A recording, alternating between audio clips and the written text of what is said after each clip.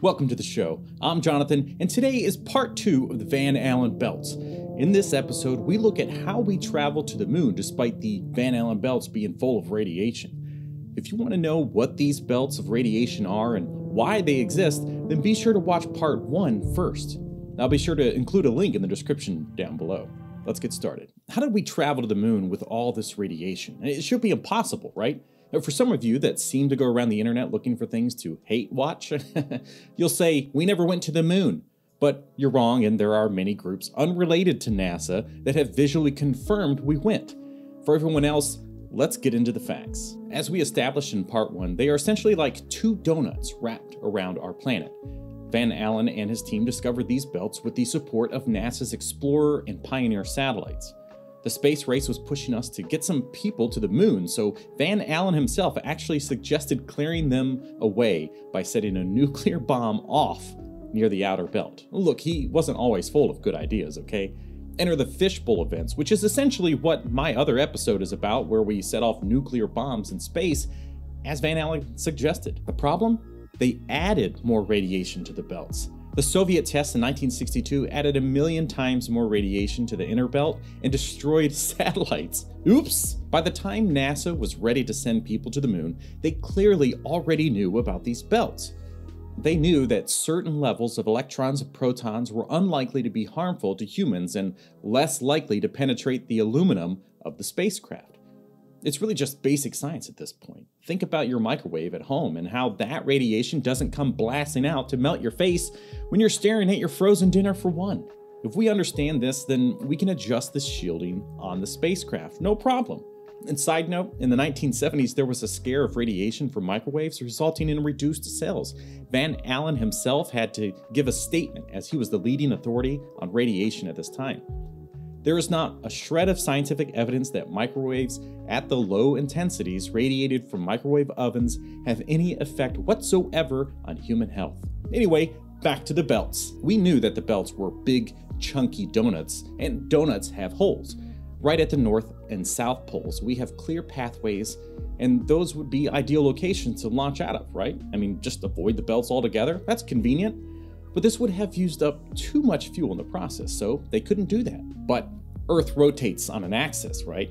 They just had to plan their path off of Earth to maximize fuel efficiency while planning their ideal way through all the radiation of those belts. It all comes down to math, geometry, smart people stuff.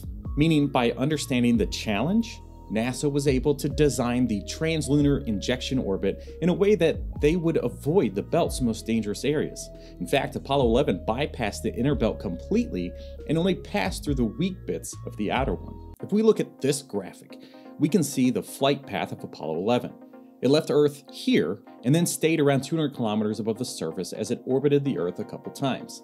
Then, as things started to align and planning for where the moon will be, they headed out here, avoiding the inner Van Allen belt completely and brushing through the outer belt for about a total of 30 minutes. On the way back to Earth, it was another set of perfected measurements to come back in right here and only stayed in the outer Van Allen belt for about 60 minutes. Look, there's a reason why we spend a lot of time planning any launch of anything into space.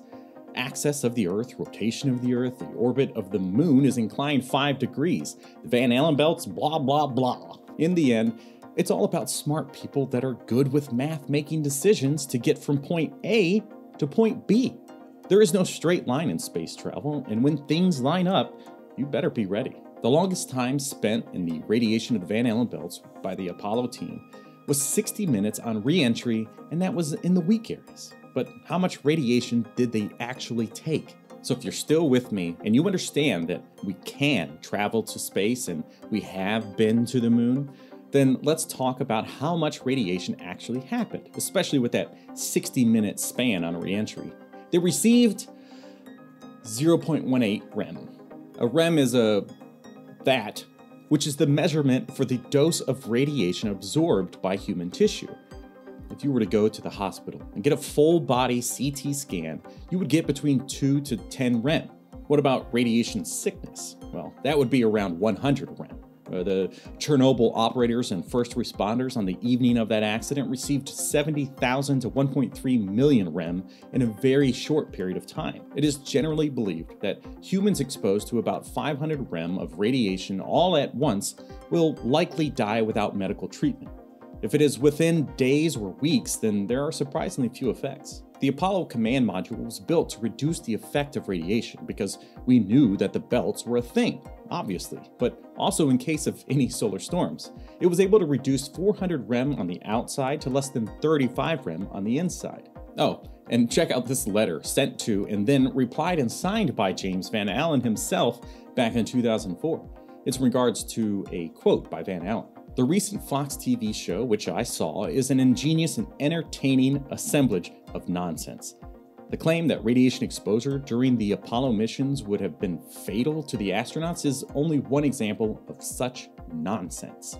In the end, to those that deny our landing on the moon and say, then how did we get through the Van Allen belts? Well, how exactly are you going to reference those belts but not listen to the man that discovered them?